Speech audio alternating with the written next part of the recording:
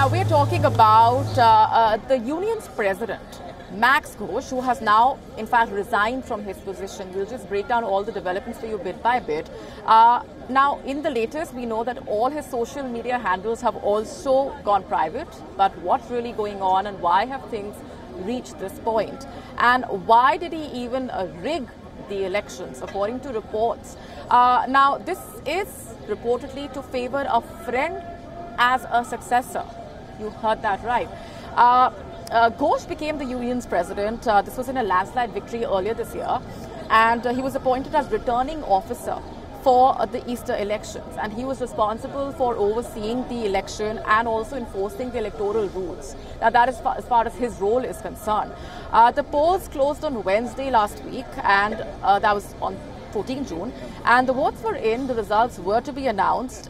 This was on Friday. So the announcement of the results was to take place on Friday, but then came a twist in the tale. What we know is that there was a complaint from the deputy returning officer for the vote, James Hardy. He wrote to the review committee about the potential rigging. And he said that it was one of the most, I'm quoting, astonishing acts of electoral malpractice that he had ever seen. One of the most astonishing acts of electoral malpractice. Now, let's also tell you that Ghose was the last person with access to the box of votes, and which is why this twist in the tale is very important. The allegations where he had accessed a spreadsheet that listed all the votes and added entries from his own presidential campaign account from last term. Screenshots from the spreadsheet showed that a profile in Max Ghose's name had amended the document, and that was not once but multiple times between 6:15 p.m. and 6:30 p.m. Several membership numbers had been added, and some of them belonged to people who had left the university last year. And this essentially meant only two things. Either people had been voting post 6 p.m., which was the closing time in Ghose's presence, or Max Ghose had stuffed the ballot. And soon an investigation was launched.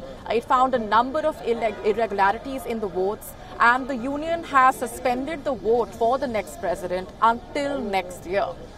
Vice President Charlie Palmer has taken over the presidential post, is what we're understanding at this point. And let's just also tell you more about the man in question. Ghose is a second-year politics and international relations student. He's also an old Etonian and has a number of achievements under his belt.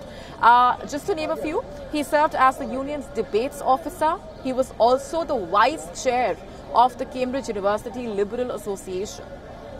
Ghose campaigned to double the equalities budget and also create a union app.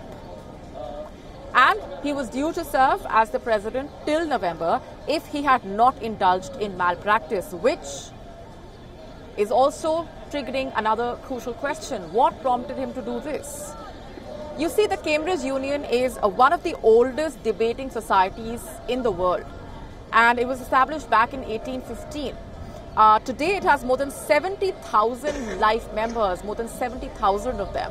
Many famous speakers, in fact, such as the Dalai Lama, Margaret Thatcher, Ronald Reagan, even Stephen Hawking, have spoken on its platform.